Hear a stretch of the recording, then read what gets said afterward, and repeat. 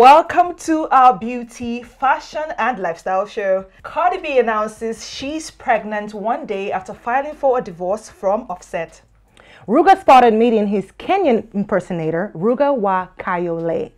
And Tupac's family considering wrongful death lawsuit against Diddy as they investigate alleged ties into the rapper's death.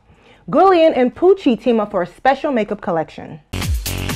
And on our trending segments, let's start with some surprising news from Cardi B. Cardi just announced that she's having another child, her third child to be precise. How do you feel about that news, Kimora? I think that she is a woman that's hurt. You know, they've been married for over 6 years now. So like 6 years later, this is her third pregnancy. I don't know what else she can do. I mean, she's tired of the embarrassment. What would you do? Because for me, I feel like each time is always one story about Offset on the news or the other. And the fact that he keeps going back to his exes, it's not like he's one new girl. I hate it. It's like people that he has left in the past and then he keeps going back. It's so embarrassing. Her comments are in shambles. Have you read her comments lately? I couldn't read Her comments are in shambles. Like, it's time for her to move on. 6 years, 3 kids, all the gifts, all the bags, all the jewelry. Because it looks like for every breakup, there's a Hermes bag. Yes. For every breakup, there's a bunch of flowers. All colors. Do you understand what I'm saying? And, you know, people are thinking that she's going to go back. Yeah, that's what I wanted to ask you. Do you think she would go back? I think she's fed up. I think she's fed up. Right. Yeah, she's definitely It gets to that point in a woman's life when you just know, I'm done. She's embarrassed. Men will embarrass you. And in our sporty segment, let's talk about Afrobeat sensation Ruger, who finally got to meet Ruger Wa Kayole, a Kenyan man who has just become an online sensation. I think I saw a few clips of the video yesterday and I was like, what is going on here? I laughed so hard. Oh my goodness. Did you see his red ensemble? I saw everything. I even saw the eye patch. Yeah, like, he's a tad bit taller than Ruger. Yeah. But the only thing, nobody can beat Ruger. Ruger is very sexy on stage. And I saw him doing some dance steps. He wasn't. You don't think he's sexy enough? Nah, he wasn't getting it. But I really like it. I really like the vibe. I think Ruger was also enjoying himself. He was. In the moment. He was.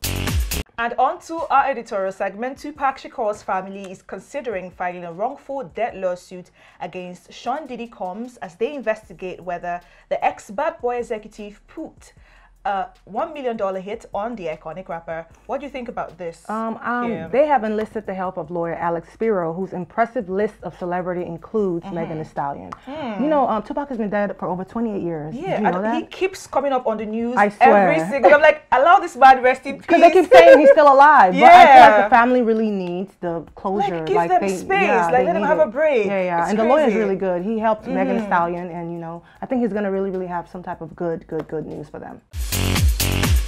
And on our new collection, the Italian fashion house Pucci has teamed up with Guerlain to launch an ultra-limited makeup collection for fall 2024. For this limited edition collection, the marble print adorns the packaging of Guerlain's iconic makeup products, turning them into collector's items.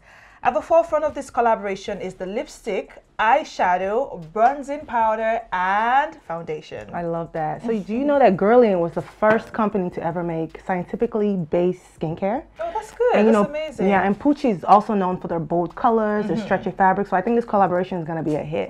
Especially when it comes to makeup. I love the fact that all beauty brands are now diverting. Like, it's either they're doing from jewelry to makeup or they're doing makeup to skincare. Yeah. So this is a good one. I'm looking forward to it. Do you think it's too much skincare out there, or do you think it's too much makeup? Everybody's doing makeup. See, for a woman, nothing is ever enough. Yeah. It's just like saying, oh, I have 20 wigs and I'm done. Yeah. You can never have enough. Never have Same enough thing wigs. with skincare. Yeah, I love There's always something to treat, something to take care of, and something to maintain. Yes, I love that. Yeah.